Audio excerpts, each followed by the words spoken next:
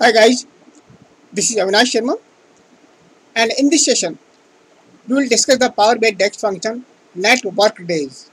Network days. What is the network days? It means the working days done by an employee and excluding the weekend and the holidays. So as you can see in the syntax, we have the start date, end date, weekend and holidays.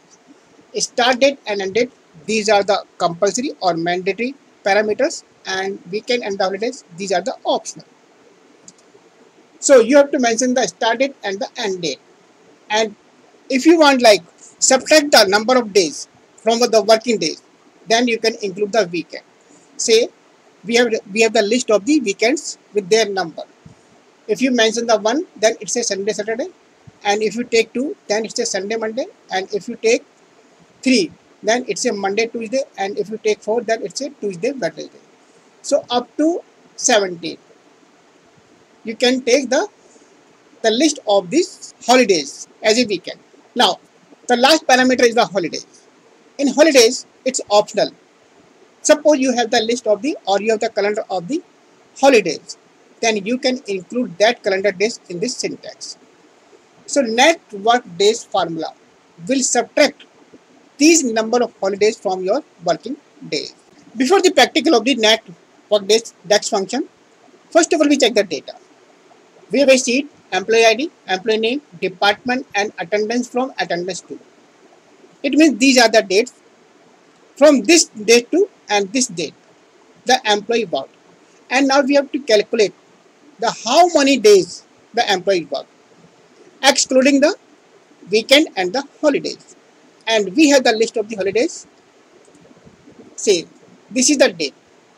These are the holidays. So these holidays will not be included in calculation of the net work days. It means for calculating the working days. Now we check this function practically. So the data we discussed already uploaded. Now we create a column, new column.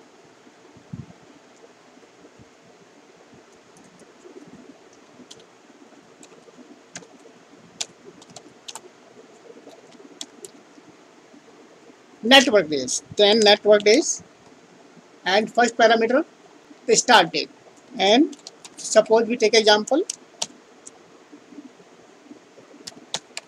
then month say 08 and 25, then second and date, again date format 2022, then month and 30, and comma, next parameter is the weekend. So we take one, that is the Sunday and Saturday.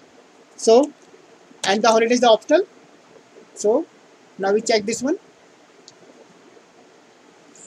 So you can see we have the 4. So how this 4 has been calculated? We check in the date. Now starting date we have the 25 in August.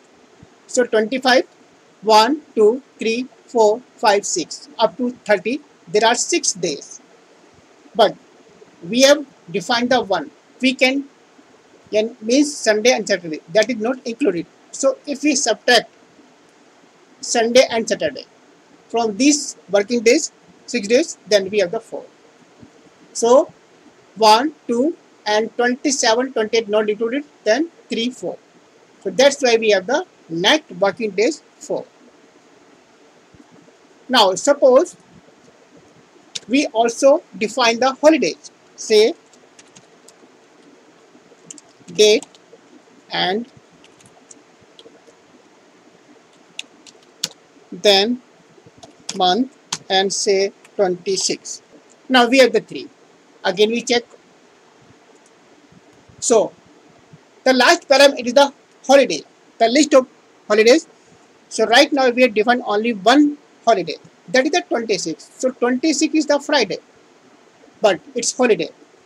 So this Friday means this 26 is also not included in the net working days. Now we test the net work days DAX function with the actual data. So we have the employee ID, employee name, department, attendance from, and attendance to. So now we have to calculate what are the actual net work days for an employee. If you check the first entry, 1st July to 31st July, these are the number of days in this month, but the weekend are not included while calculating the net working days. So we create a new column.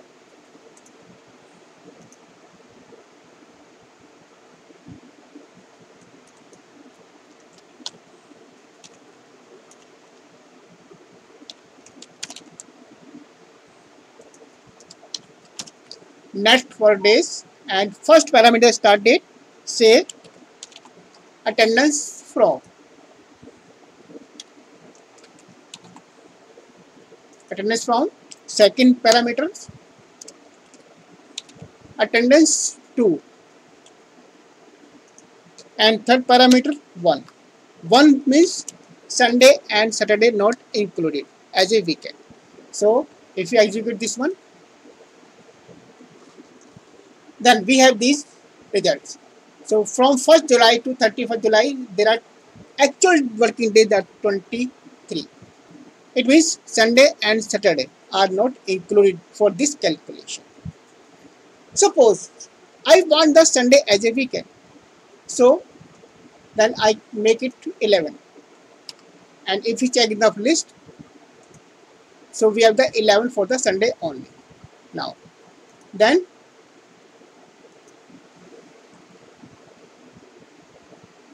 so now we have the 27. So Sunday not included for calculating the net working days now. Okay. I make it again, say 1.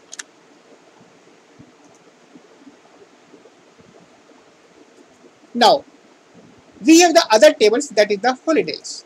In the holidays, we have the list of the days. In this table, we have the list of holidays with the date. These are the dates. These are the holidays.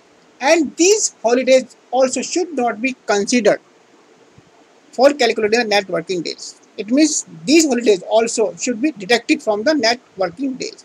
So, in this formula, now third parameter, then because we have to take only one column, so we use the Dax function value, VALUS values, then holidays date. Now, if we do this one, so we can check now from July 1st to 31st July, before it was the 23, now it is 22. So we check in this table, is there any holiday on this month, July? So we have the one holiday, that is the 4th July. So this day is not included in the net working days now. And the same thing we can check other calculation, 1st May to 31st May. Then we have to 21, 10, then 30. So this is how you can calculate the net working days for a month. So guys, this was all about the Dax function net work days. Thanks for watching the video.